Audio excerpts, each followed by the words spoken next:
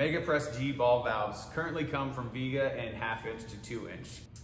MegaPressG ball valves come in different configurations, is what makes them actually really special and separates us from the herd there. So obviously you have your press by press configuration, that's an inline configuration. We also have a press by thread, so you can see that it comes in FIP or MIP for tying into units wherever you need it to be. And then on top of that, my favorite is going to be the press by press with the ground joint union built into it. So really durable fittings, meet all the same standards as our MegaPressG fittings, and they come in those different configurations to help you get where you need to a little bit faster.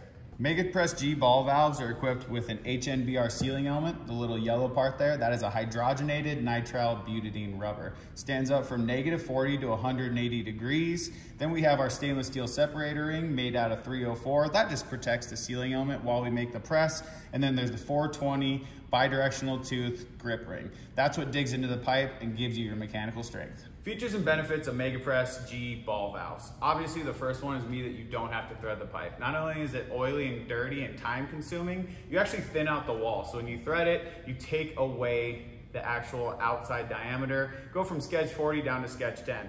With MegaPressG, you could actually press onto schedule 10 piping, and it's also allowed as a swing joint for concealed spaces and direct bury. So that means if the unit, the ground, or anything has to shift, that fitting can shift a little bit or a lot of it, and you're not gonna lose any of your pressure.